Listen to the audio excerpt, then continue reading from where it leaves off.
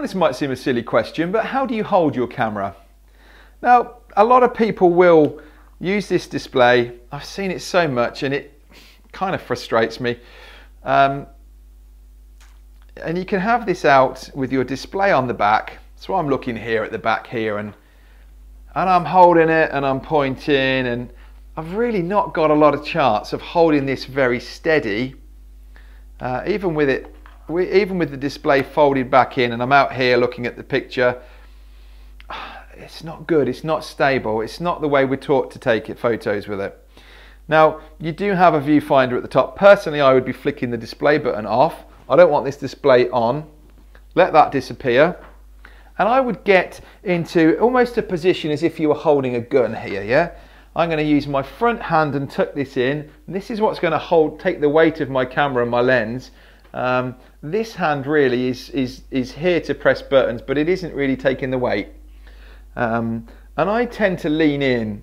It's almost a bit of a karate stance or something. I've got my weight on my front foot, not my back. I've made this firm position straight up here.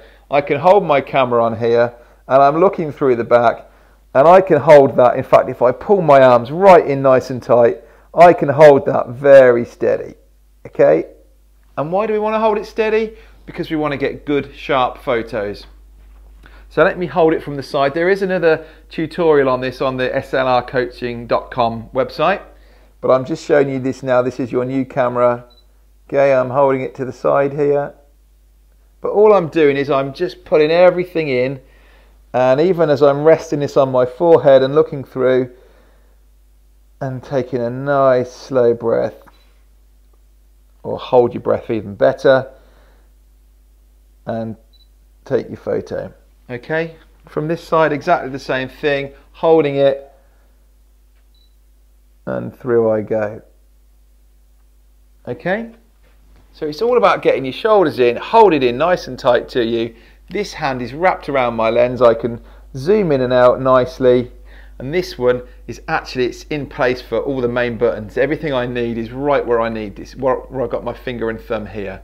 So get used to that, and you'll make a difference straight away to the sharpness of your photos if you can hold it well, hold it right.